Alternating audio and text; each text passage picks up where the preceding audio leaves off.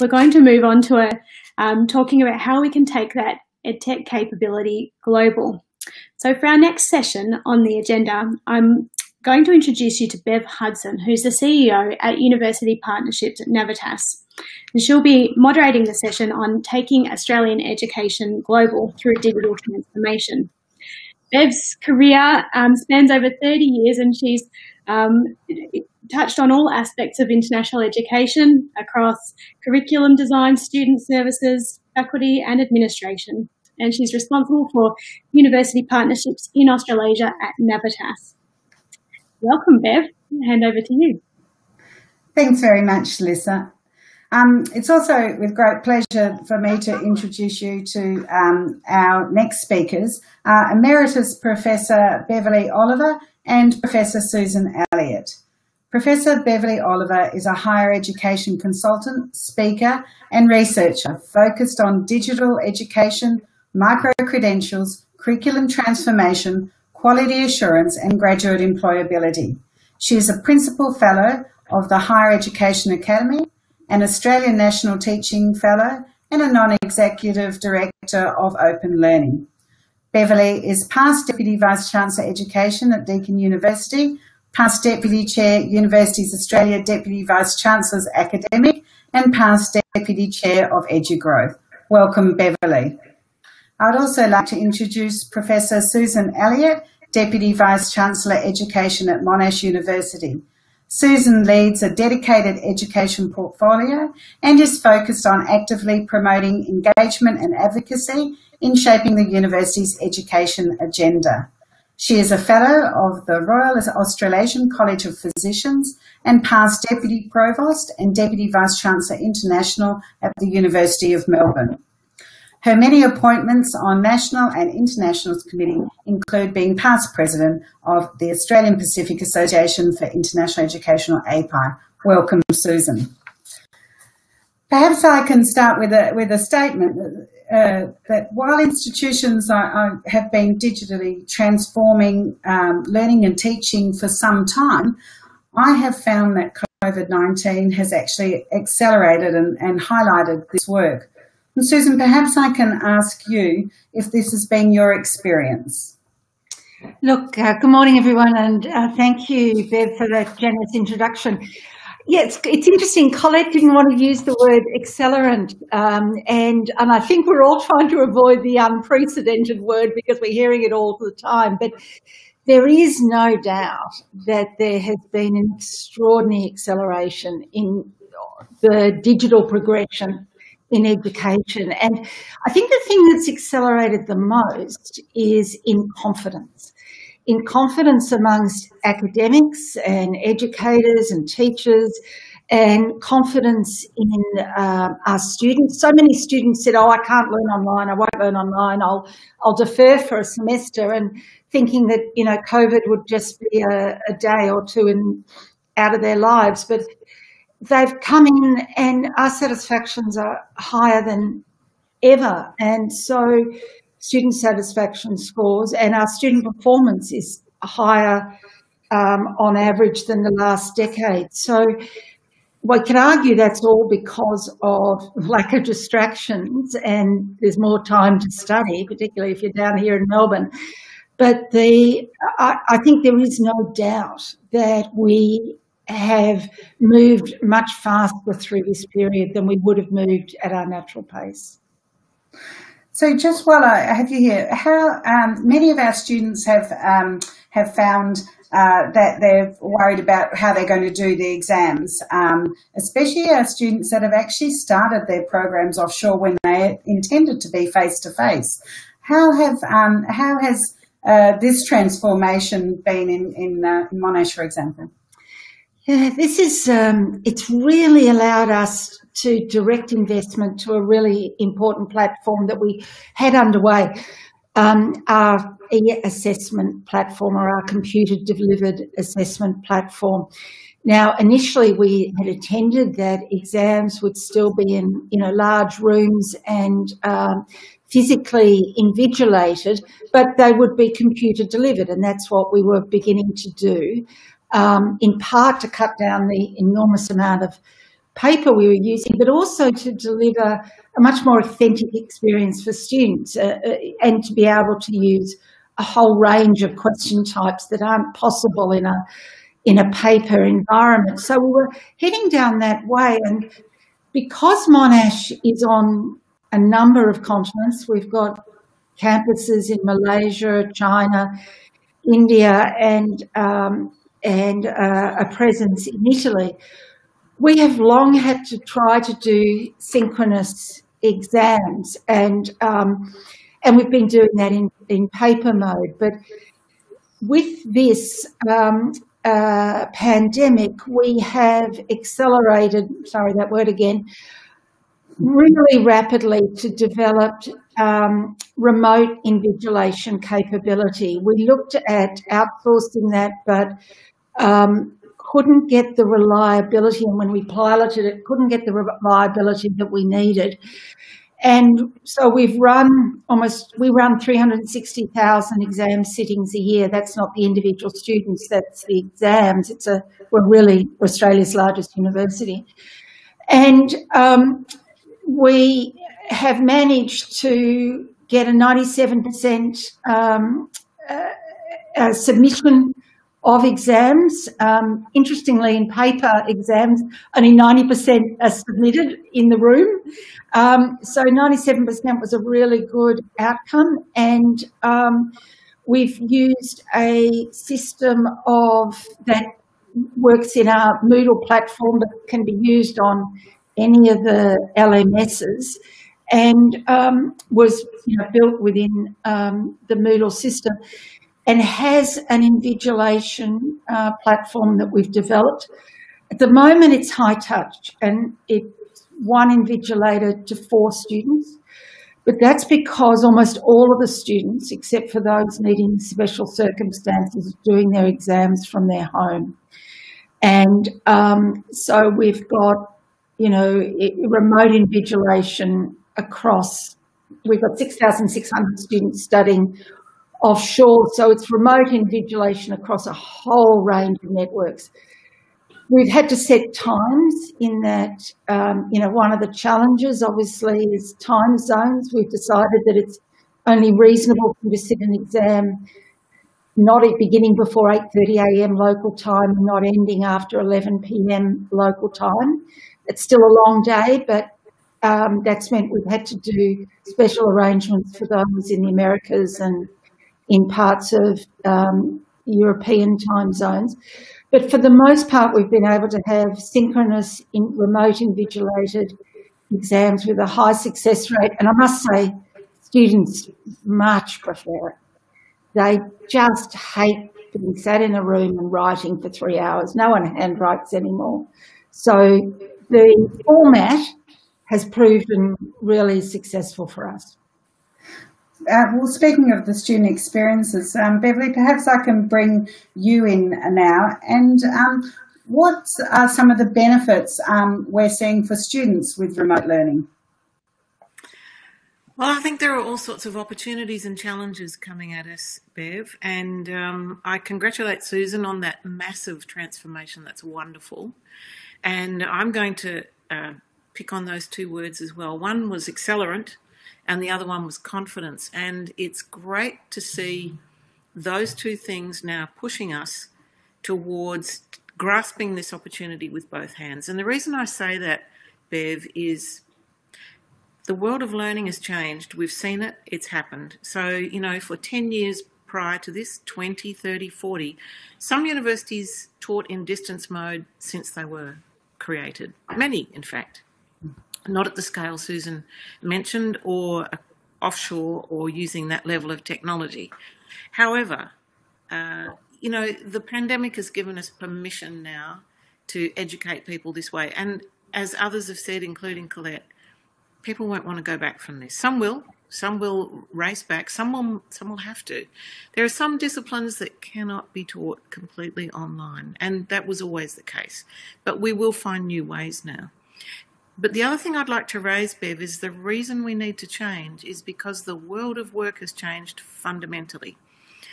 When the future arrives, and working from home is now the new norm for many people in many disciplines. Again, not all, but many people will now spend their professional lives working from home. So how does a university, for example, do work integrated learning when you're getting people ready to learn in the mode that we're now communicating in? So we don't have really much choice about pivoting and really taking this on and taking the digital opportunity onshore and offshore that's really been presented to us, because if we don't do it now, we lose that opportunity. Now, that's a bit of a long-winded answer, but I hope I've come somewhere close to answering your first question. No, definitely. I think it's some of the challenges that students have faced that Susan mentioned before, in reality, didn't eventuate for them once they had the opportunity to learn. So if we are looking at perhaps taking our digital delivery to be greater in the offshore area, particularly relevant at the moment for all of us here in Victoria at the moment, what are the benefits and perhaps and also challenges, and Eva can answer this one, of on putting your global program digitally and putting it out there in the world? Because I think many of us have perhaps had to, jump to action. But how can we think about this for the future, as you put it, Beverley? This is what we need to do. How can we move the digital platform for our offshore students more? Susan, perhaps. Oh, thank you. And I know Beverley's got some really good thoughts on this, and I'm going to lift one that, she explored and then hand that back to her. I think what we won't lack is talent and the platforms and the ways to engage people from multiple linguistic groups and multiple cultures. I think Australia is particularly talented at that.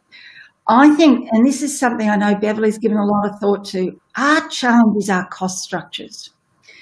Our degrees are relatively expensive, and in fact globally you'd have to say they're close to top of the tree, and we don't have the deep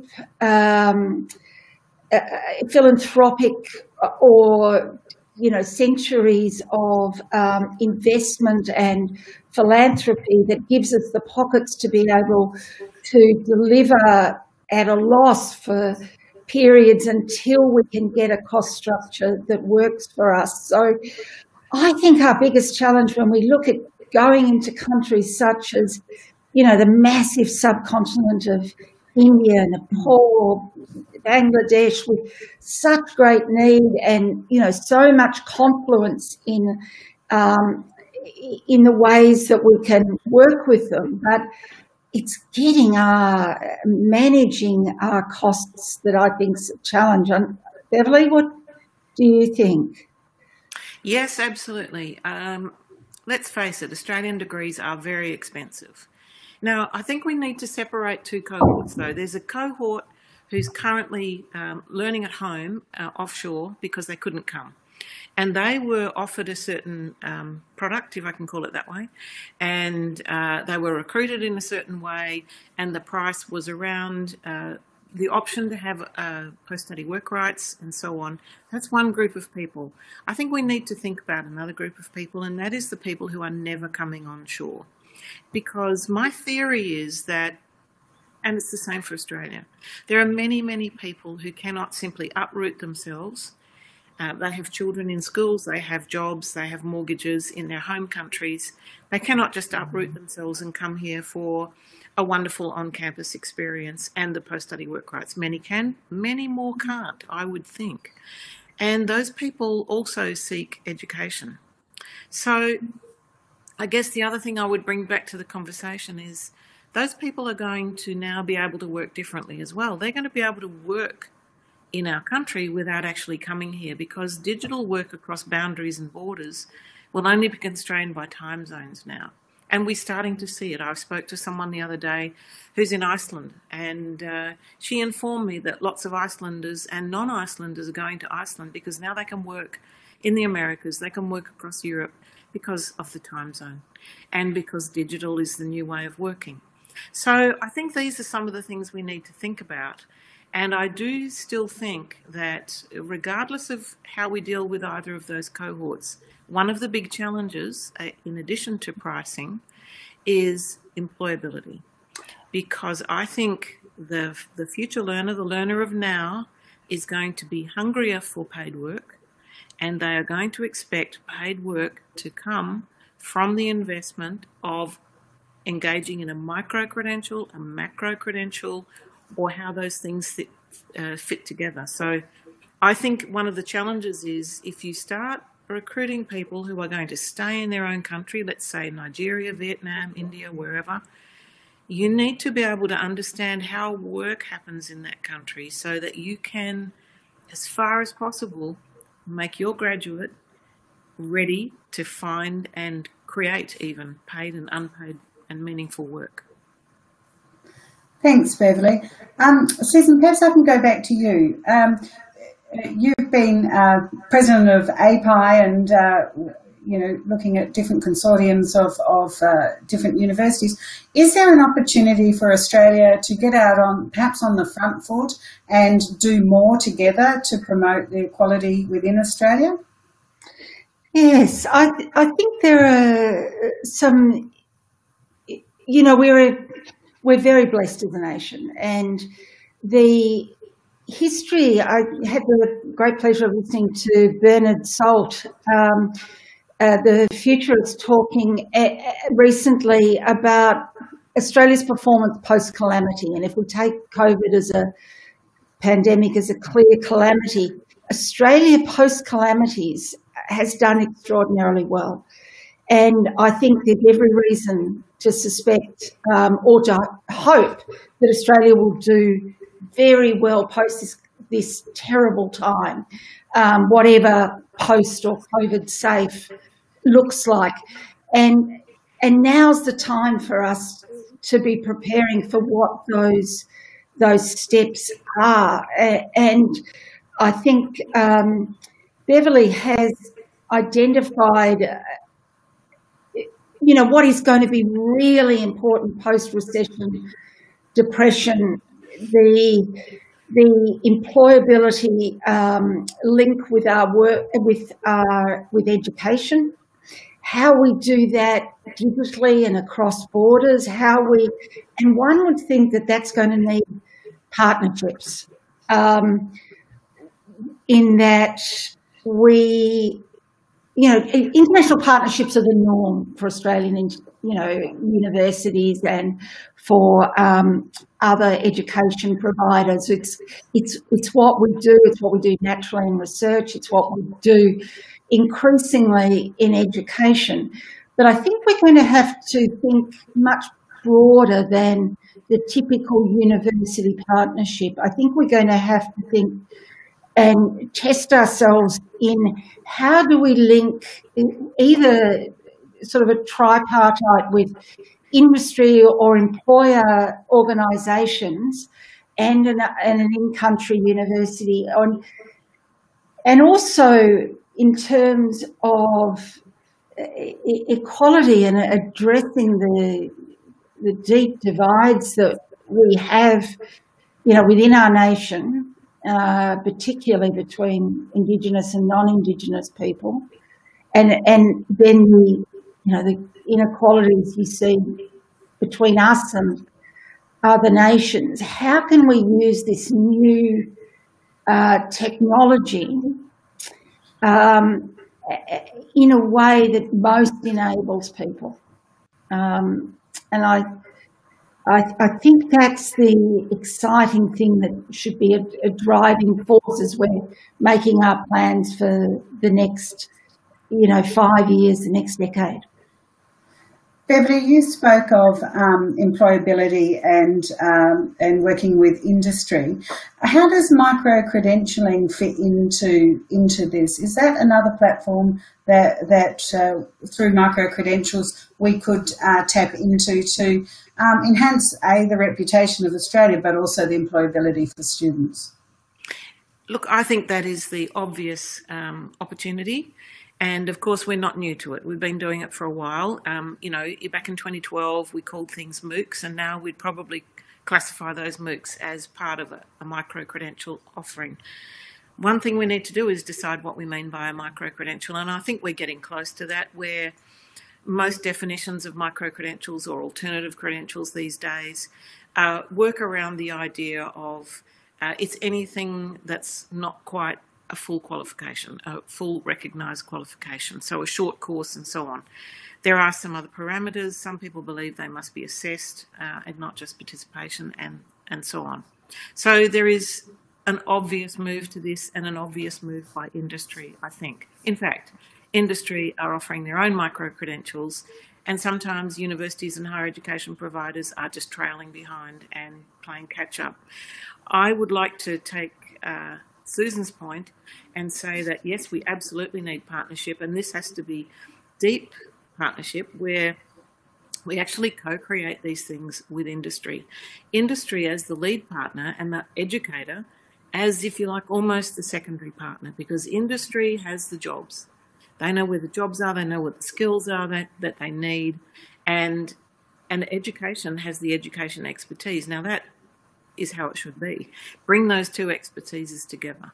So I think what we need to do is almost turn it on its head. I've worked in 3 universities over many years, and I would say, to be fair, that the usual way of thinking in a very supply side industry is we have some experts in X, we're going to put a course together, oh my goodness, have we got something for you?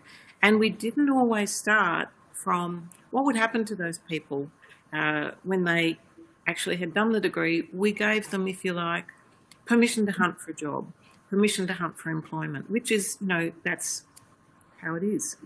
But that has to change. And I think what we need to do now is actually have a deep embedding with industry partners who have positions that they're trying to fill, and almost come to the idea of offering a bundle that is not just here's a credential and we're going to charge this much money for it, but we're bundling together a position, even limited numbers of positions in this industry with this employer, and we're going to co-create this educational offer together. We're going to co-assess it.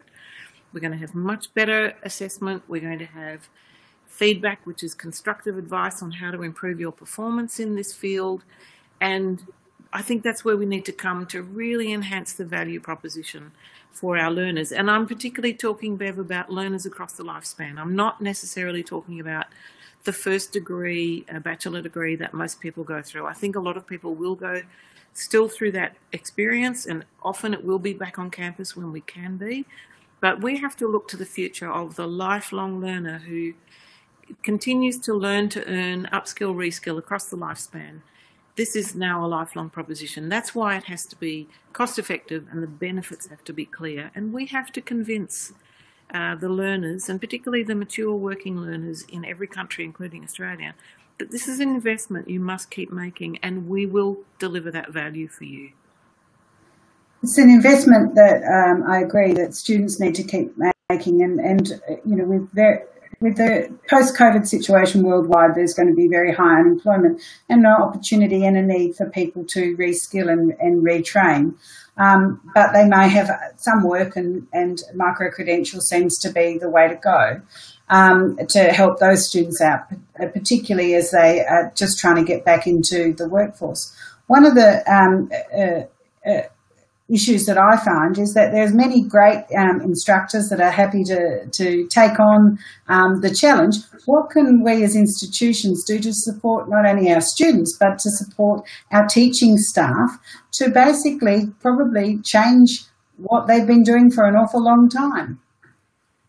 Susan? Yeah, look, that it has been, you know, obviously an enormous challenge this year in terms of, I mean, our students arrived back on campus in March on a Monday, and Tuesday Melbourne shut down, and that for our first years, they only had one day on campus, and by the end of the week we had to get everything online, and that was an enormous challenge. And people have done it to various extents. Some people have just created the most fabulous, engaging experiences, and other people have, you know, not done as well. And I think hoping that, you know, this would be a temporary blip, that just do lectures online for a little while and just do exactly what they've done, except to an empty lecture theatre and have it recorded, and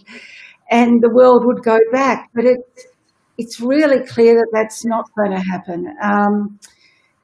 I mean, it's terribly sad. We can see the higher ed sector is likely to lose 4,600, you know, jobs across Australia as the international education market crashes, and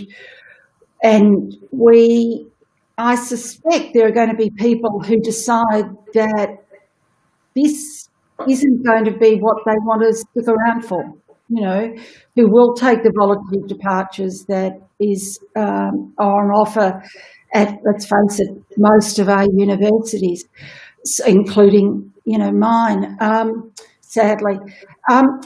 So I think we are going to get a trimming, probably, to those who recognise that this isn't going to be our last pandemic. You know, public infectious diseases folk have already identified which they think will be the next pandemic, which is just awful to think about. But we are going to be doing this more and more. So it's, how do we take a profession that, particularly in universities, that are research intensive, have largely been focused on ensuring that they're absolutely cutting edge of their own research skills, but not necessarily cutting edge in terms of their teaching. And it is a time when we're having to say to them, you know, you can't dial it in, you're going to have to learn.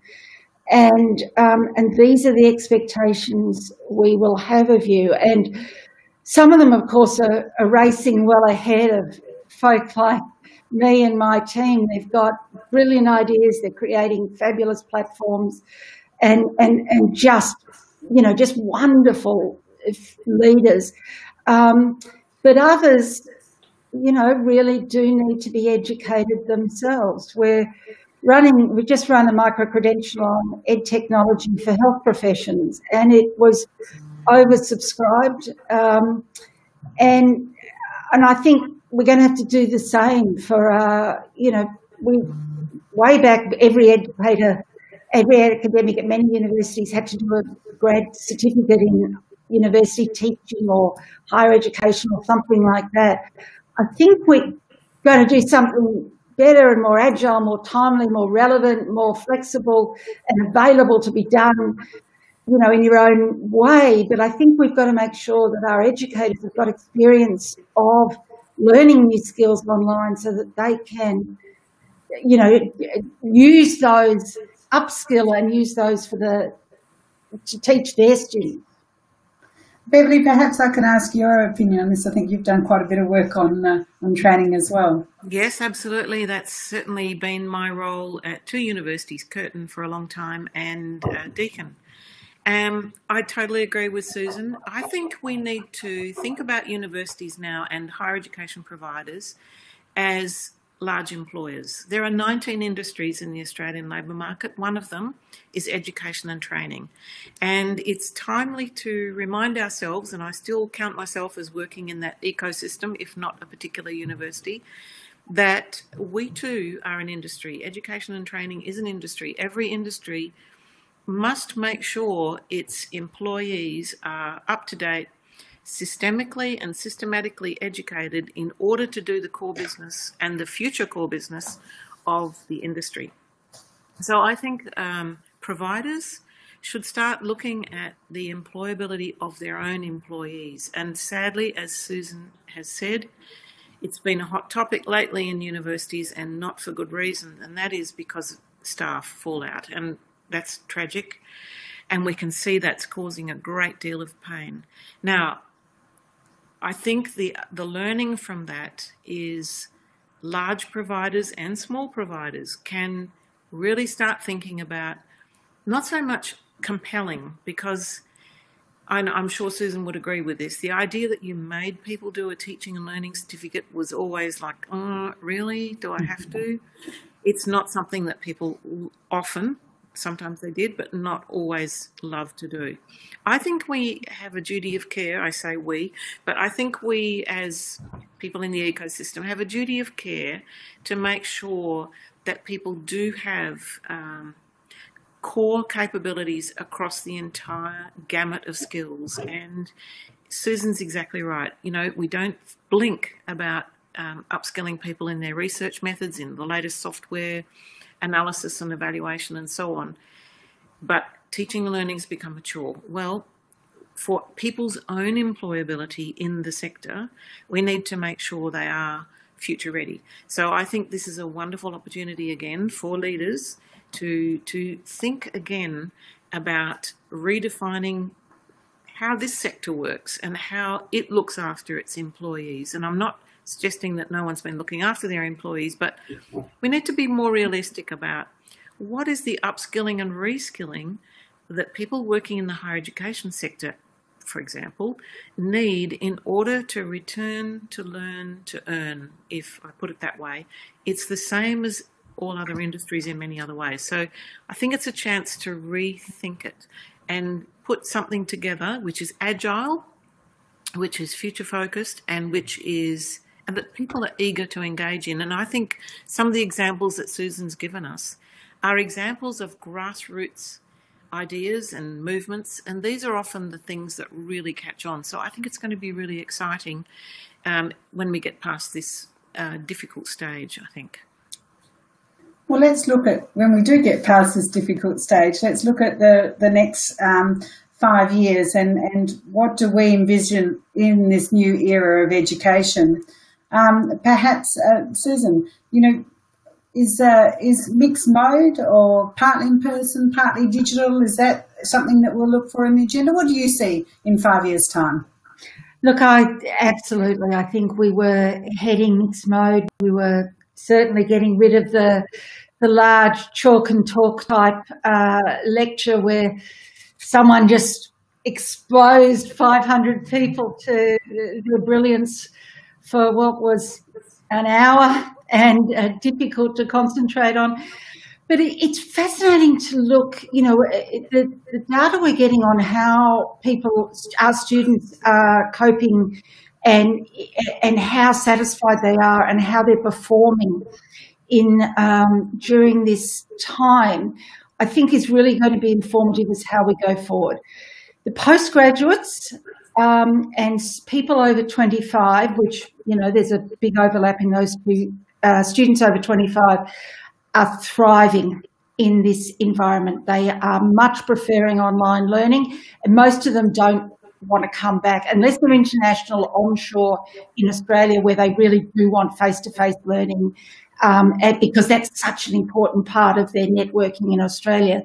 But for the majority of students at postgraduate level, if they're either international offshore or if they're domestic, they are loving online, and that's the predominant mode they want. They, happy for the masterclass, happy for the, symposium. They want to react with other people and other ideas, but a lot of it they want to do online. Our younger students, those under 21, are finding this harder, particularly first years, and it's no surprise. They don't know what university is. Monash have had one day on campus. This is, it's a really tough year for them to try and conceptualise what campus can give them. And And the reasons, I mean, Stephen Parker, the former Vice-Chancellor of Canberra University and a great educational provocateur, describes undergraduate degrees as intellectual national service. It's what those who go to university do it from the ages of 18 to 21, 22, 23. They make their friends often for life. They get their grounding in their degree. They explore their sports, their arts, their culture, the whole sort of whatever their, esports, whatever their club is. They often, make their life partner. There is so much social embedding in that while, and in that I'm talking about the young school leaver undergraduate, very distinct from the mature-aged undergraduate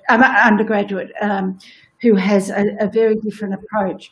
It's interesting, of all of our students in the student satisfaction survey, the happiest group are the international offshore students now who are studying online. Now, I think it's because they are in their home, they're with their friends, they are, they're happy with obviously the education they're receiving online, but they have the social networks that they would normally have, and they're saving money of living in Australia compared to, the other cohorts here who are feeling a lot, especially in Melbourne, the restrictions are so challenging. So I think it's going to be, just like your preference for bread or cereal or ice cream flavours, we're going to need to have a whole lot of different offerings that meet what we know about neuroscience and the science of learning, but two, meet the age and stage and circumstances of our learners. And just, Beverley, final comment from you. 5 years' time, what do our students' population look like in the digital world? Well, I'm not sure about the students. I'm going to pivot slightly, Bev. I'm going to go bigger picture. And I'd like to kind of call out really to EduGrowth's main constituents, its members, the startups and scale-ups who are coming up with clever ideas, business ideas to help the education sector, the edu startups and the edtechs. I think in 5 years' time, Bev, we're going to see, well, I hope we see too, a more hybrid sector. That is, I think we're going to see more partnerships between traditional providers and the startups and scale-ups. Now, if we think of, Susan mentioned Moodle. Moodle was founded at a university, Curtin in fact, many years ago, and has gone on to be a very successful platform, and so have many others. The Australian sector has produced many clever graduates who've created companies, edtech companies. Adam Bremo, I'm on his board, Ed Open Learning, and these clever graduates have created jobs for their peers as well. And I think this is the future for the sector. I think, and well, I hope it is, we're going to see a sector where those, what I'm going to call them third parties for a minute, where we need them more and more. We've seen people form deep partnerships with the Key Paths and the OES and other companies, Studiosity. These are not outsiders. These are our colleagues, and they have become integral to the ecosystem. That's what I hope we see, Bev, that we see all these successful businesses, and Navitas is, how did I not mention Navitas? One of the most successful examples, that we as a broader ecosystem, including the private and independent providers as well, we become a richer, more diverse and integrated, because we've all got something to offer. And if you think of all the cleverness that's come from the startups who've become scale-ups and very large companies, the sector is much improved, I think, for their contribution. So I'm hoping in 5 years' time, Bev, we continue to see this part of the sector really grow to help us all educate whoever is in the sector. And I agree with Susan. I think if we're clever, we will engage more with the mature learner. Yes, the undergraduate school leaver, I think they will continue to come. But Working Australia really needs an education system that engages with it and provides value. So those two things, I think, from me. An excellent place to end. Thank you, Alyssa. Thank you. Before I let you go, we've had a couple of really interesting questions coming through, from all of you who are watching us today. I guess going back to the conversation that was there earlier around pricing and around some of the thinking that Australian providers might need to do if they're going to access different markets globally. So there are a number of different sort of business model innovations being explored by other universities around the world. And the example that someone suggested is around Georgia Tech. They're offering a master's degree for $10,000 for the digital version, whereas their on-campus version is $70K. Is this something that you could see applied in the Australian context? Absolutely. And I think many universities, their online versions are less expensive than their on-campus versions. Some universities have gone down the path of saying, look, the degree, the excellence of the degree, the quality that goes into it, the brand of the degree with which you graduate is exactly the same whether it's online or on campus, so the cost will be the same. Others have differentiated. I think there will be pressure on us to differentiate more than we have done, and that will require different business models, which will include partnerships, because universities in relatively high cost models we can't compete with the cost at which many commercial entities that Bev has just mentioned, we can't run at that cost because of the arrangements, the enterprise bargain and other arrangements that we have. And so partnerships are critical, and that's what we're seeing. Thank you. The next question I might throw to you, Beverley. There's a note from one attendee they've had some involvement in setting up an offshore learning centre. One of the things that a lot of universities have done in response to this calamity. I like that word that you quoted from Bernard. That's a great phrase. But they found that the focus of that offshore learning centre was really about still trying to encourage and attract students to eventually move through to Australia. And so the question is sort of, how do you think that Australian universities could better leverage their offshore models to do something a bit better, something more cost effective, something more sustainable, something a bit broader in thinking? Do you have any ideas around that? I think you mean me, because there are two Bevs in the conversation. Yeah. And I think some of this one, Bev knows more than I do, because it's about the offshore experience. But before I just pass on that, I do think it's where I went back to, earlier in the conversation. It's a different model. It's a different group of people. So, and my experience is the recruitment process for an offshore to come onshore learner is entirely different skill set from recruiting the offshore learner to stay where they are and actually engage completely digitally. So I think we need to separate those two things. And because I think there's a whole large underserved population who, if we did think about price, I'll reference the last question as well. If we think about price and we think about scale, the reason Georgia Tech was so successful is because they got scale. And I'll give a counterexample of Illinois Urbana-Champaign, who actually cancelled their on-campus $80,000 odd experience in the MBA and actually just went with the much cheaper, I think it's $22,000 US, MBA on Coursera. Macquarie is doing something very similar here, a $33,000 Australian MBA running alongside that campus experience. I think what you're seeing here is that if you go digital, you can actually recruit anyone from anywhere in the world who has the bandwidth and the capacity to pay and the capacity to learn. That's a much bigger population than if you're geographically bound to a particular city. So I'll pass over to Bev now because she might have more to give on that offshore learning centre, I think, than I do. Great. I just to add that I do think it's not one size fits all, and there are the different groups that we have to think of them very differently.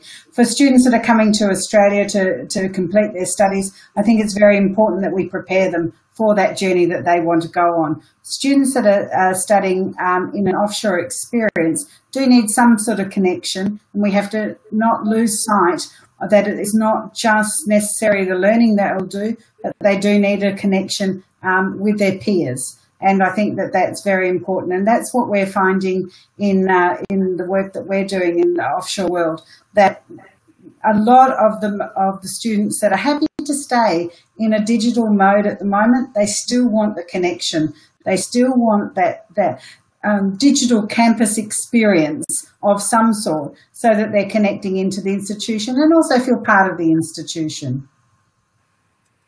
Thank you. Bev, I'm not going to let you run away just yet. Talking about that digital campus, what's your prediction? Do you think that, say, in the next 5 years, the digital campus will be the main campus, or are we going to be flipping our language around, or is that sort of too soon to be thinking that?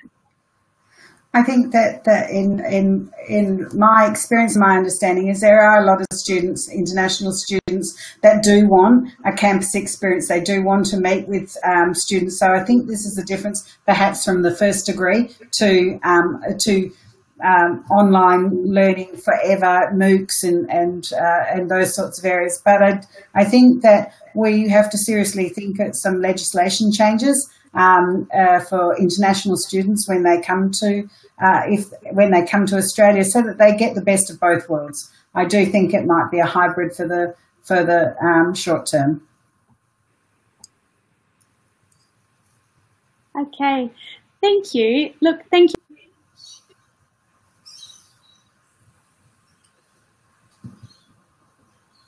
Conversation and your insights on what the opportunities are post-calamity, a greater range of micro-credentials, more innovative kind of partnerships with industry, targeting new segments of the market. There are a lot of exciting things that are awaiting us, and if we sort of link back to the first discussion with Colette and David, the capability is strong and confidence is, well, accelerating. We'll see how many more times that word pops up during this conference.